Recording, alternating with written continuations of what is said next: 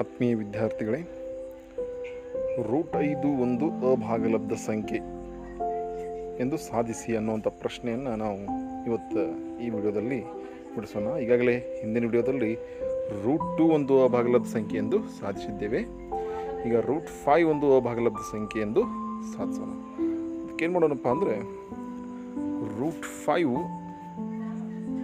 ಒಂದು ಭಾಗಲಬ್ಧ ಸಂಖ್ಯೆ ಅಂತ ಊಹೆ ಮಾಡ್ಕೊಳ್ಳೋಣ.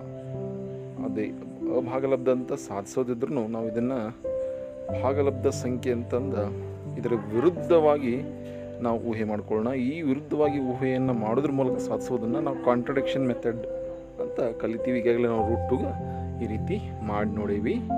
ಹಾಗಾದ್ರೆ √5ಗೂ ಇದೇ ರೀತಿ ನಾವು ಮಾಡೋಣ. √5 ಒಂದು ಭಾಗಲಬ್ಧ ಸಂಖ್ಯೆ ಎಂದು ಊಹಿಸ್ಕೊಳ್ಳೋಣ. ಇನ್ನು ಭಾಗಲಬ್ಧ ಸಂಖ್ಯೆ ವ್ಯಾಖ್ಯೆ ಪ್ರಕಾರ √5 ಒಂದು ಭಾಗಲಬ್ಧ ಸಂಖ್ಯೆ ಆಗಿದ್ರೆ ಇದನ್ನು ನಾವು P/Q ಅಥವಾ A/B ಅನ್ಬೋದು. ನೀವು ಈಗ ಒಟ್ಟು ಭಿನ್ನ ರಾಶಿಯಲ್ಲಿ ಅಥವಾ ಅಂಶ ಮತ್ತು ಛೇದ ರೂಪದಲ್ಲಿ ಬರೆಯಬಹುದಾದ ಸಂಖ್ಯೆನೇ ಭಾಗಲಬ್ಧ ಸಂಖ್ಯೆ ಅಂತ ನಾವು ಅರ್ಥ ಮಾಡ್ಕೊಂಡು ಅಂದರೆ √5 ಒಂದು ಭಾಗಲಬ್ಧ ಸಂಖ್ಯೆ ಆಗಿದ್ದರೆ ಇದನ್ನು P/Q ರೂಪದಲ್ಲಿ ಬರಿಬಹುದು. ಹಾಗಾದ್ರೆ ಇಲ್ಲಿರುವ P ಮತ್ತು Qಗಳು ಏನಾಗಿರಲಿ ಅಂದರೆ ಪೂರ್ಣಾಂಕಗಳು ಅಥವಾ ಝಡ್ಗೆ ಸೇರಿರಲಿ. ಅದೇ ರೀತಿ ಇಲ್ಲಿರುವ ಛೇದ ಮಾತ್ರ 0 ಆಗದೇ ಇರಲಿ. P ಮತ್ತು Q ಪೂರ್ಣಾಂಕಗಳಾದರೆ Q ಮಾತ್ರ 0 ಆಗಿದೆ ಇರಲಿ. P 0 ಆದ್ರೆ ನಡೀತದೆ. ಇನ್ನು ಇನ್ನೊಂದು ಮುಖ್ಯವಾದ ಊಹೆ ಮಾಡ್ಕೊಳ್ಳೋಣ.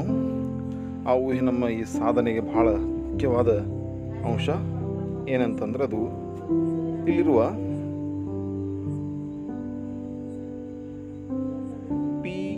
Qಗಳು ಸಹ ಅವಿಭಾಜ್ಯ ಸಂಖ್ಯೆಗಳು. ಸಹ ಅವಿಭಾಜ್ಯ ಸಂಖ್ಯೆಗಳು ಆಗಿರಲಿ, ಸಹ ಅವಿಭಾಜ್ಯ ಸಂಖ್ಯೆಗಳು ಆಗಿರಲಿ ಅಂತ ನಾವೇನು ಮಾಡೋಣ, ಒಂದು ಮುಖ್ಯವಾದ ಊಹೆ ಮಾಡ್ಕೊಳ್ಳೋಣ. ಸೊ ಇದರ ಅರ್ಥ ಬೇಕಾದರೆ ನೀವು ಸ್ವಲ್ಪ ವಿಚಾರ ಮಾಡೋದಾದ್ರೆ, ಈಗಾಗಲೇ ಹಿಂದಿನ ವಿಡಿಯೋದಲ್ಲಿ ಹೇಳಿ ನಿಮಗೆ ಸಹ ಅವಿಭಾಜ್ಯ ಸಂಖ್ಯೆಗಳ ಅರ್ಥ ಏನಪ್ಪ ಅಂದ್ರೆ, P ಮತ್ತು Q ಈ ರೀತಿ ಆಗದೇ ಇರಲಿ ನೋಡ್ರಿ. ಸೊ ಈ ರೀತಿ ಆಗಿದ್ರೆ ಇವು ಸಹ ಅವಿಭಾಜ್ಯ ಸಂಖ್ಯೆಗಳಲ್ಲ. ಯಾಕಲ್ಲಂದ್ರೆ 4 ಮತ್ತು 10ರಲ್ಲಿ ಸಾಮಾನ್ಯ ಅಪವರ್ತನ ಹೊಂಡ್ತದೆ. ಅಥವಾ ಸುಲಭವಾಗಿ ಹೇಳೋದಾದ್ರೆ ಇದನ್ನು ಕಡ್ತಾ ಹೊಡಿ ಬರೀಬೋದು. ಹೆಂಗೆ 2 2 4 2 5 10 ಅಂದರೆ ಇದನ್ನು 2/5 ಅಂತ ಸರಳ ರೂಪದಲ್ಲಿ ಬರೀಬೋದು. ಅದೇ ನೋಡ್ರಿ 6/7 ಇದನ್ನು ಸಾಮಾನ್ಯ ಅಪವರ್ತನ ಇಲ್ಲ, 6ರಲ್ಲಿ ಇಲ್ಲ, 7ರಲ್ಲಿ ಇಲ್ಲ. ಇದರ ಸಾಮಾನ್ಯ ರೂಪ ಅಥವಾ ಸಂಕ್ಷಿಪ್ತ ರೂಪ ಇದೆ. ಇದನ್ನು ಏನು ಬದಲು ಮಾಡೋಕ್ಕೆ ಬರೋದಿಲ್ಲ. ಬದಲಾಗ್ತಾ ಇದ್ರೆ ಆ ರೀತಿ ಬದಲಾವಣೆ ಆಗದೇ ಇರೋ ಹಂಗೆ ನಮಗೆ P ಮತ್ತು Qಗಳಿರಲಿ. ಹೀಗೆ ಇಲ್ಲಿ 6 7 ನಾವು ಸಹ ಅವಿಭಾಜ್ಯ ಸಂಖ್ಯೆಗಳಂತ ಕರಿಬಹುದು. ಆದರೆ 4 10 ಸಹ ಅವಿಭಾಜ್ಯ ಸಂಖ್ಯೆ ಅಂತ ಕರೆಯಲು ಬರುವುದಿಲ್ಲ. ಹಾಗೆ ಇಲ್ಲಿ P ಮತ್ತು Q ಹೆಂಗಿರಲಿ, ಸಹ ಅವಿಭಾಜ್ಯ ಸಂಖ್ಯೆಗಳಾಗಿರಲಿ. ಅಂದರೆ ಸಾಮಾನ್ಯ ಅಪವರ್ತನ ಹೊಂಟದೇ ಇರಲಿ, ಅಥವಾ ನಾವು ಸರಳ ಅರ್ಥದೊಳಗೆ ಹೇಳೋದಾದ್ರೆ ಕಡ್ದು ಹೋಗದೇ ಇರಲಿ.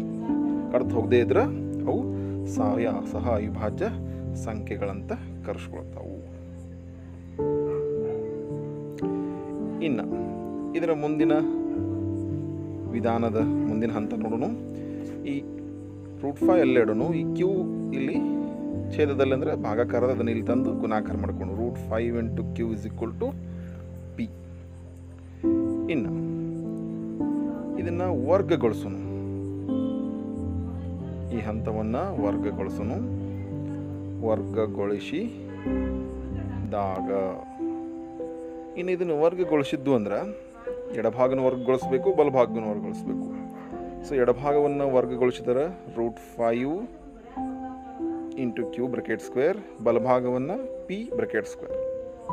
ಇನ್ನು ಇದರ ಸಂಕ್ಷಿಪ್ತ ರೂಪ ಬರೆದಾದ್ರೆ ಇಲ್ಲಿ ನೋಡ್ರಿ, √5 ಮತ್ತು Q ಎರಡು ಥರದ ವರ್ಗ ಬರೀತದ. ಇಲ್ಲಿ ಮೊದಲು √5 ವರ್ಗ ಏನಂತ ನಾವು ವಿಚಾರ ಮಾಡಿದರೆ, √5 2 ಸಲ ಗುಣಿಸ್ರಿ ಅಂದಂಗೆ, ಅಥವಾ √5² ಅಂದ್ರೆ √5 × √5. ಸೊ ಒಳಗಿಂದೊಳಗೆ ಗುಣಿಸಿರ 5 5 25, 25ರ ವರ್ಗಮೂಲ 5 ಬರ್ತದೆ. ಅಂದರೆ √5² ಬೆಲೆ 5. ಇದು ಇನ್ನೊಂದು ರೀತಿ ಅರ್ಥ ಮಾಡ್ಕೊಳ್ಳೋದಾದ್ರೆ √2 ಮತ್ತು ಸ್ಕ್ವೇರು ಕ್ಯಾನ್ಸಲ್ ಅಂತ ಅಂದ್ಕೊಂಡ್ರೂ 5 ಅಂತ ನಾವು ಉತ್ತರ ಪಡಿಬೋದು. ಹೀಗಾಗಿ √5 ವರ್ಗ 5. ಆಮೇಲೆ Qದು ವರ್ಗ Q². √5 × Qದು ವರ್ಗ ಅಂದರೆ 5Q² = ಪಿದು ವರ್ಗ ಪಿ ಸ್ಕ್ವೇರ್. ಓಕೆ,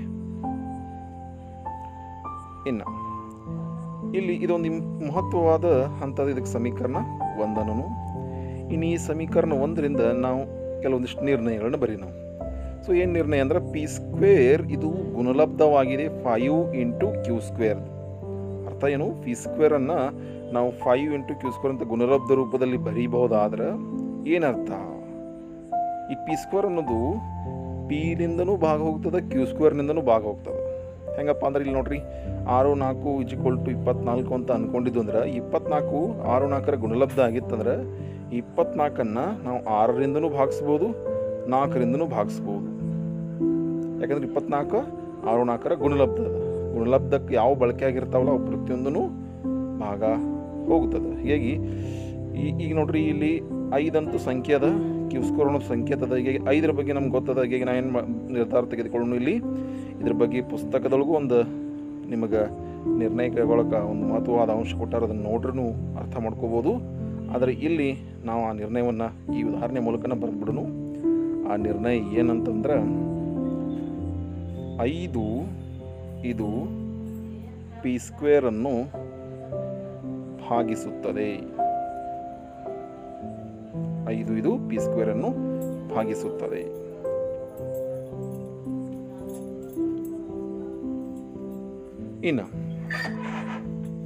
ಇನ್ನೊಂದು ನಿರ್ಣಯ ಬರೆಯೋಣ. ಇನ್ನೊಂದು ನಿರ್ಣಯ ಏನು ಅಂತ ಕೇಳಿದ್ರೆ, 5 ಇದು ಪಿ ಸ್ಕ್ವೇರನ್ನು ಭಾಗಿಸ್ತಿದ್ರೆ ಪಿ ಸ್ಕ್ವೇರ್ದ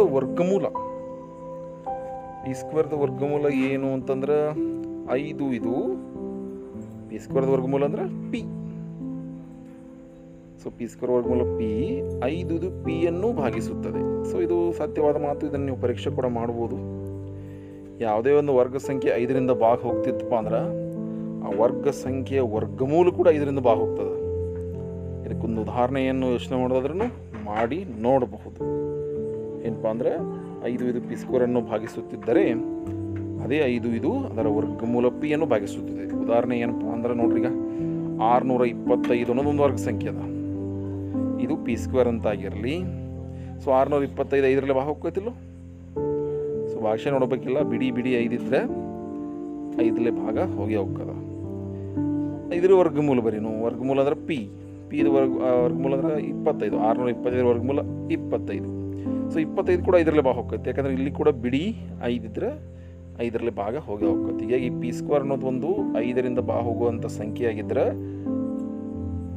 ಅದರ ವರ್ಗಮೂಲ ಪಿ ಕೂಡ ಏನಾಗಿರ್ತೈತಿ 5ರಿಂದ ಭಾಗ ಹೋಗ್ತದ. ಓಕೆ, ಇನ್ನು ಈ ಒಂದು ಕೊನೆಯ ಹಂತದಿಂದ ಒಂದು ನಿರ್ಧಾರ ಇನ್ನೊಂದು ಬರೀನು. ಏನಪ್ಪ ಅಂದ್ರೆ 5 ಇದು ಪಿ ಅನ್ನು ಭಾಗಿಸುತ್ತದೆ. 5 ಇದು ಪಿ ಅನ್ನು ಭಾಗಿಸುತ್ತದೆ ಅನ್ನೋದನ್ನು ನಾವು ಯಾವ ರೀತಿ ಅರ್ಥ ಮಾಡ್ಕೊಳ್ಳೋಣ? 5 ಇದು ಪಿ ಅನ್ನು ಭಾಗಿಸುತ್ತದೆ. ಪಿ ಯಾವ ರೀತಿ ಇರ್ಬೋದು? ಪಿಯ ಸಾಮಾನ್ಯ ರೂಪ ಯಾವ ರೀತಿ ಇರ್ಬೋದು? ನೋಡ್ರಿ, ಪಿಯ ಸಾಮಾನ್ಯ ರೂಪ ಯೋಚನೆ ಮಾಡೋದಾದ್ರೆ ಪಿ = 2k ರೂಪದಲ್ಲಿ ಇರ್ತದೆ. 2k ಅಲ್ಲ, 5k ರೂಪದಲ್ಲಿ ಇರ್ತದೆ. 5k ಅಂದ್ರೆ ಇದು 5ರಿಂದ ಭಾಗ ಹೋಗುವ ಸಂಖ್ಯೆ 5k ರೂಪದಲ್ಲಿ ಅಂದ್ರೆ ಈ ಕೆ ಅನ್ನುವಂಥ ವ್ಯಾಲ್ಯೂ ಬದಲಾಗ್ತಾ ಹೋಗಲಿ. ಆದರೆ 5 ಅನ್ನುವಂಥ ಒಂದು ಸಾಮಾನ್ಯ ಸಂಖ್ಯೆ ಅಥವಾ ಸಾಮಾನ್ಯ ಅವಿಭಾಜ್ಯ ಅಪವರ್ತನಲ್ಲಿ ಇತ್ತಪ್ಪ ಅಂದ್ರೆ ಅದು 5ರಿಂದ ಭಾಗ ಹೋಗುವಂಥ ಸಂಖ್ಯೆನಾಗಿರ್ತೈತಿ. ಪಿ = 5k ಅಂತ. ಹೀಗಾಗಿ ಈ 5k ಅಂತ ಏನು ಅನ್ಕೋಬೋದು? 5ನ ಮಗ್ಗಿ ಅನ್ಕೋಬೋದು ನೋಡ್ರಿ. ಅಂದ್ರೆ ಕೆ ಬೆಲೆ ನೀವು ಬದಲಾಗ್ತಾ ಬರ್ದಂಗೆ ಅವು 5ರ ಮಗ್ಗಿ ಸಿಗ್ತಾವೆ ನೋಡ್ರಿ. ಕೆ ಬೆಲೆ 1 ಅಂದ್ರೆ 5 ಅಂದಲೇ 5, ಕೆ ಬೆಲೆ 2 ಅಂದ್ರೆ 5 2 10, ಕೆ ಬೆಲೆ 3 ಅಂದ್ರೆ 5 3 15. ಅಂದರೆ ಕೆ ಬೆಲೆ ಬದಲಾಗದಂಗೆ ಪಿ ಬೆಲೆ ಬೇರೆ ಸಿಗ್ತಾವೆ. ಆದರೆ ಪಿ ಒಂದು ಸಾಮಾನ್ಯ ರೂಪ ಕೊಡಬೇಕಾದ್ರೆ ಈ 5k ಅಂತ ಬರಿಬೋದು. ಈ 5k ಅನ್ನುವಂಥ ಸಂಖ್ಯೆ ಏನಾಗಿರ್ತೈತಿ? ಇದು 5ರಿಂದ ಭಾಗ ಹೋಗ್ತೈತಿ. ಇನ್ನು ಇದನ್ನು ನಾವು ಸಮೀಕರಣ 1ರಲ್ಲಿ ತುಂಬೋಣ. ಪಿ = 5k ಅನ್ನು ಸಮೀಕರಣ 1ರಲ್ಲಿ ತುಂಬಿದಾಗ ಏನಾಗುತ್ತೆ ನೋಡೋಣ. ತುಂಬಲಾಗಿ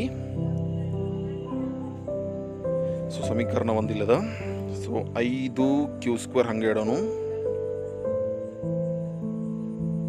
= ಪಿ ಜಾಗದಲ್ಲಿ ಏನು ಬರೀನು? 5k ⁻².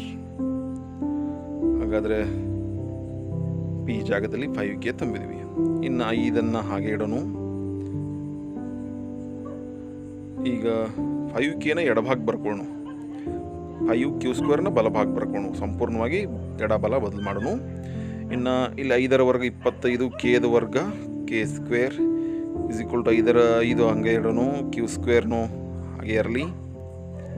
ಇನ್ನು ಇಲ್ಲಿ 25 K² ಹಾಗೆ ಉಳಿತು. ಇದು 5 ಇಲ್ಲಿ ಗುಣಲಬ್ಧ ಅದ, ಅದನ್ನ ಇಲ್ಲಿ ಭಾಗಾಕಾರ ಮಾಡ್ಕೊಳ್ಳೋಣ. ಆಮೇಲೆ ಇದು = Q² ಅಷ್ಟೇ ಉಳಿತು. ಇನ್ನು ಇಲ್ಲಿ ಎಡಭಾಗದಲ್ಲಿ 5 ಅಂತಲೇ ಇದೆ, 5 ಅಂದರೆ 5 K² ಉಳಿತು = Q². ಇನ್ನು ಹಿಂದೊಂದು 2 ನಿರ್ಣಯ ಯಾವ ರೀತಿ ಬರ್ದೇವಲ್ಲ ಹಂಗೆ ಈ ಸ್ಥಿತಿ ಒಳಗೂ 2 ನಿರ್ಣಯ ಬರಿಬೋದು. ಅಲ್ಲಿ Pದ ಬಗ್ಗೆ ನಿರ್ಣಯ ಕೈಗೊಂಡು ಇಲ್ಲಿ Qದ ಬಗ್ಗೆ ನಿರ್ಣಯ ಕೈಗೊಂಡು. ಇಲ್ಲಿ ನೋಡ್ರಿ Pದ ಬಗ್ಗೆ ನಿರ್ಣಯ ಬರ್ದೇವಿ. ಅದೇ ರೀತಿ ಸಮೀಕರಣ ಐತಿ ಇಲ್ಲಿ ಏನಪ್ಪ ಅಂದ್ರೆ Q² 5K² ಗುಣಲಬ್ಧ ಸಮ ಆಗೈತಪ್ಪ ಅಂದ್ರೆ ಇಲ್ಲಿ ಕೂಡ 5 ಇದು Q² ಅನ್ನು ಭಾಗಿಸುತ್ತದೆ. ಅಲ್ಲಿ P ಇತ್ತು, P ಅನ್ನು ಭಾಗಿಸುತ್ತದೆ ಅಂದಿದ್ವಿ. ಇಲ್ಲಿ 5 ಇದು Q² ಅನ್ನು ಭಾಗಿಸುತ್ತದೆ. ಯಾಕಂದ್ರೆ Q² ಅದು ಗುಣಲಬ್ಧ ಆಗ್ಯದ 5K² ಅದು. ಈಗ 5 ಇದು Q² ಅನ್ನು ಭಾಗಿಸುತ್ತದೆ ಅಂದರೆ ಇನ್ನೊಂದು ನಿರ್ಣಯ ಏನು, 5 ಇದು Q² ವರ್ಗಮೂಲ Q ಅನ್ನು ಕೂಡ ಭಾಗಿಸುತ್ತದೆ, Q ಅನ್ನು ಭಾಗಿಸುತ್ತದೆ. ಸೊ ಇಲ್ಲಿ ಹಿಂದಿನ ಒಂದು P ಬಗ್ಗೆ ಇರುವ ನಿರ್ಣಯ ಮತ್ತು Q ಬಗ್ಗೆ ಇರುವ ನಿರ್ಣಯಗಳನ್ನು ವಿಚಾರ ಮಾಡೋದಾದ್ರೆ 5 ಇದು P ಅನ್ನು ಭಾಗಿಸುತ್ತದೆ, 5 ಇದು Q ಅನ್ನು ಭಾಗಿಸುತ್ತದೆ. ಹಾಗಾದರೆ ಇವೆರಡೂ ನಿರ್ಣಯಗಳನ್ನು ವಿಚಾರ ಮಾಡಿದಾಗ P ಮತ್ತು Qಗಳು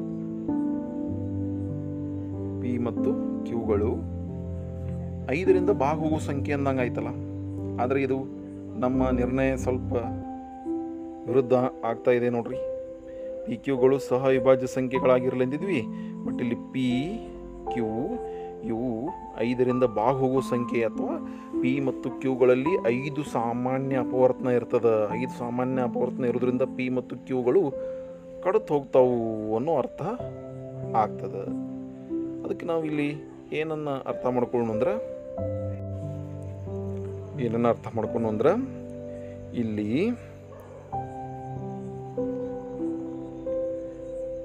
P therefore P ಮತ್ತು Qಗಳು ಕನಿಷ್ಠ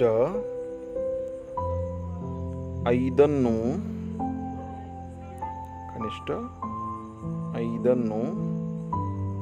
ಸಾಮಾನ್ಯ ಅಂದ್ರೆ ಕಡ್ತ ಹೋಗ್ಲಕ್ಕ ಸಾಮಾನ್ಯ ಇರಬೇಕು, ಅವಾಗ ಕಡ್ತ ಹೋಗತ್ತೆ. ಸಾಮಾನ್ಯ ಅಪವರ್ತನವನ್ನಾಗಿ ಹೊಂದಿವೆ. ಅಂದರೆ P ಮತ್ತು Qಗಳಲ್ಲಿ 5 ಅನ್ನೋದು ಸಾಮಾನ್ಯ ಅಪವರ್ತನ ಅಂದರೆ ನಾವುಗಳ ಭಾಗಾಕಾರವನ್ನು ಸುಲಭ ರೂಪದಲ್ಲಿ ಬರೆಯುವಾಗ ಕಡ್ತ ಹೋಗತಿ. ಇದರ ಇದು ಏನಾಕೈತಪ್ಪ ಅಂದ್ರೆ ನಮ್ಮ ದತ್ತ ಊಹೆ, ಇದು ನಮ್ಮ ದತ್ತ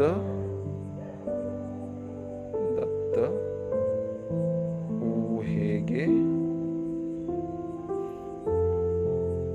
ವಿರುದ್ಧವಾಗಿದೆ. ದತ್ತ ಊಹೆಗೆ ವಿರುದ್ಧ ಅಥವಾ ವಿರುದ್ಧವಾಗಿದೆ. ಅದೇ ದತ್ತ ಊಹೆ ಏನು, P ಮತ್ತು Qಗಳು ಸಹ ವಿಭಾಜ್ಯ ಸಂಖ್ಯೆಗಳಾಗಿರಲಿ. ಇದಕ್ಕೆ ಈ ಊಹೆಗೆ ವಿರುದ್ಧ ಅಂತ ನಾವು ನಿರ್ಣಯ ತೆಗೆದುಕೊಂಡ್ವಿ.